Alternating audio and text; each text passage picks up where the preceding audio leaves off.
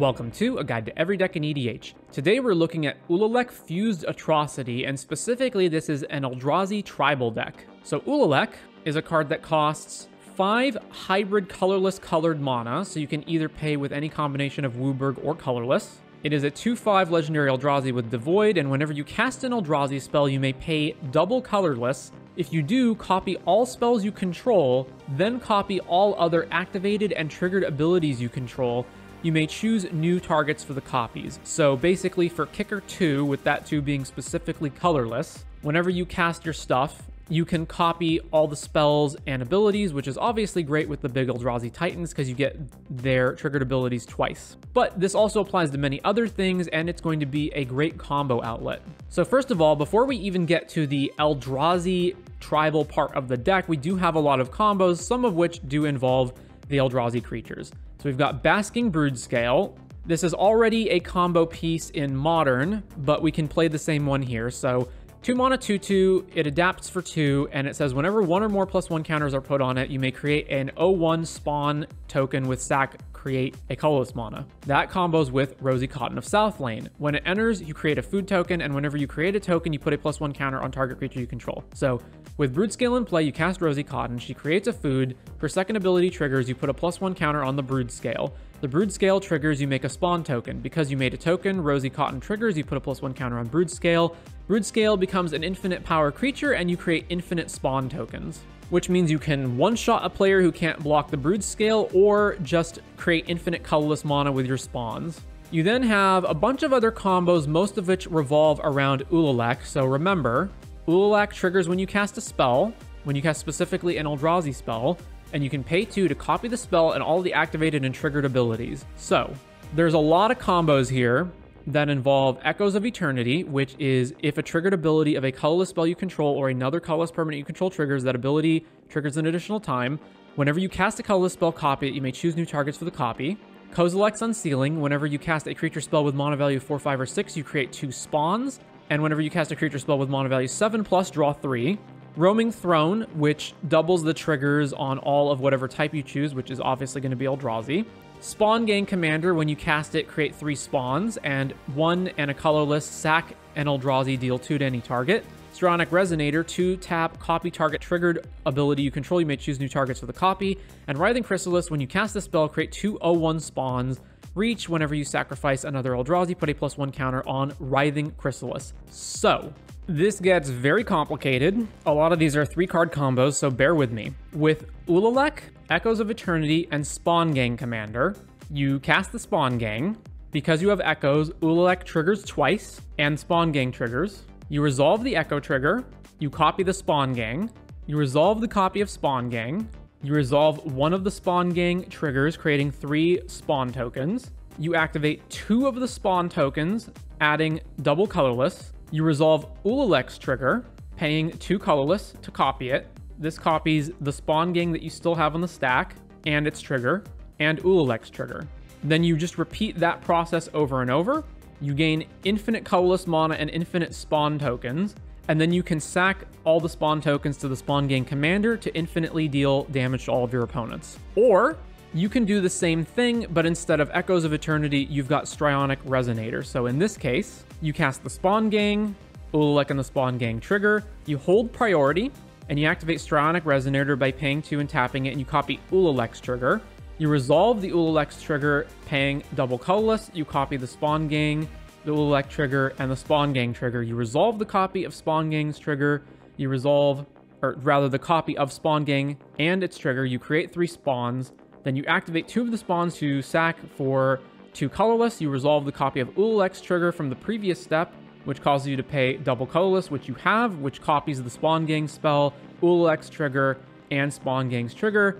Repeat, you generate infinite spawns, which give you infinite colorless mana, and then sack them all to Spawn Gang Commander, dealing infinite damage. Or Ulalek plus Echoes plus Writhing Chrysalis. You cast the Chrysalis, Ulalek and the Chrysalis trigger twice. You resolve the Chrysalis trigger, you create 2 spawns.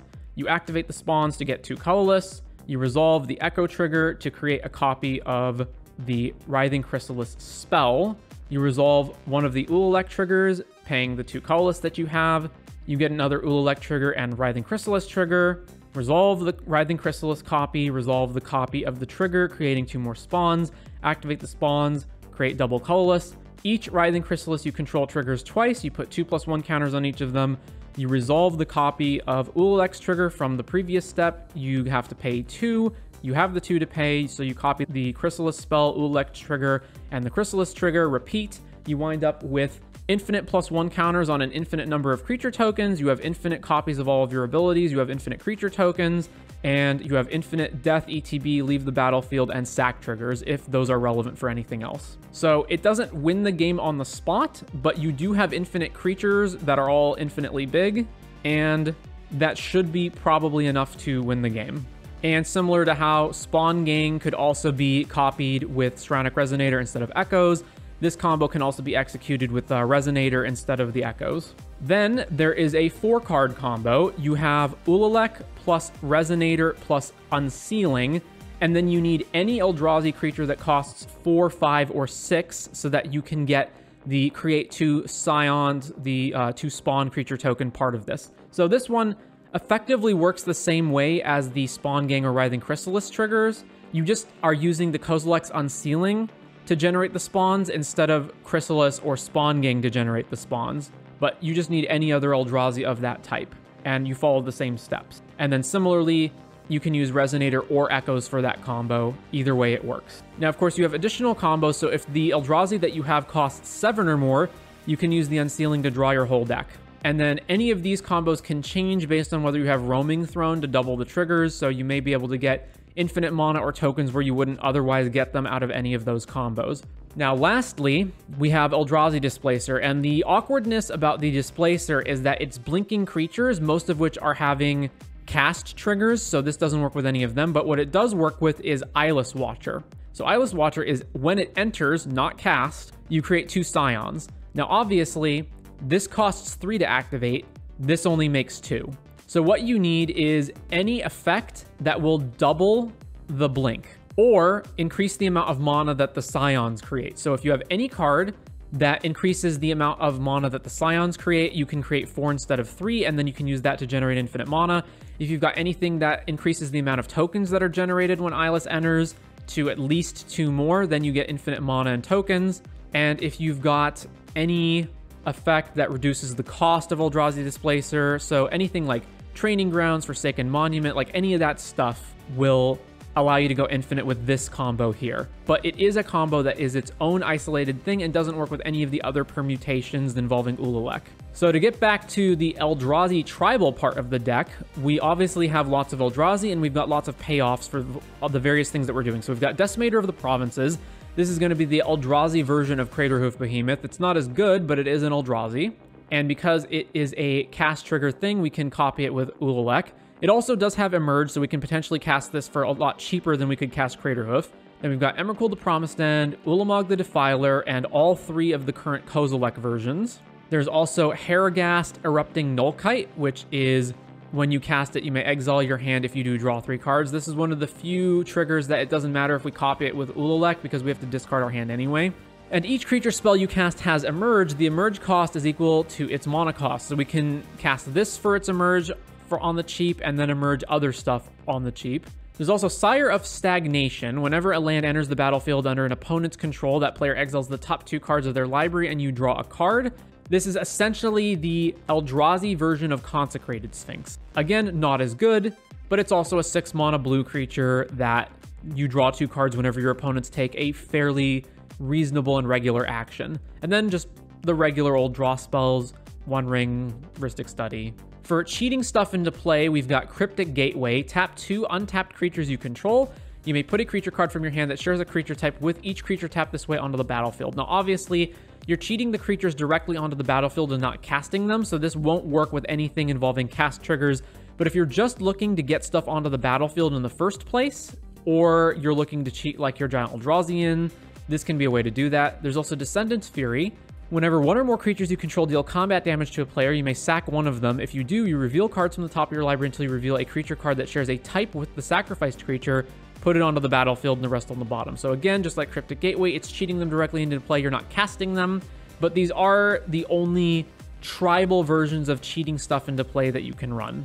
We then have a fair number of counter spells, as usual, a bunch of lands, pretty straightforward. The only real difference here is that rather than running the battle bond lands they enter untapped when you have multiple opponents, we're running the pain lands because we do want to ensure that at least some of our lands are able to tap for colorless. So we have things like Ancient Tomb, but there's not really too many other lands that can both tap for colorless and colored mana. So in this case, we're running the pain lands like Llanowar Wastes and Underground River and Yavimaya Coast. A little bit of protection, some ramp spells. Specifically included in here, some differences from the usual ones are Kozilek's Channeler and Urza's Incubator. It's also worth noting that, for example, Delighted Halfling can tap for colorless. We've got some removal, which includes Ulamog the Ceaseless Hunger, Thief of Existence, and Devourer of Destiny. We also have Void Winnower as another big payoff. Sweepers, Dranith, the usual tutors, along with Worldly to go get creatures. And then there's obviously many more things you could play. I opted not to play Emrakul the World anew. I didn't feel like it was really that good, and we had plenty of other stuff to do anyway. But there's obviously many Eldrazi creatures that I did not run in the deck that you could run. But with all that said, that is going to be Ulalek the Fused Atrocity, and specifically an Eldrazi tribal deck for EDH.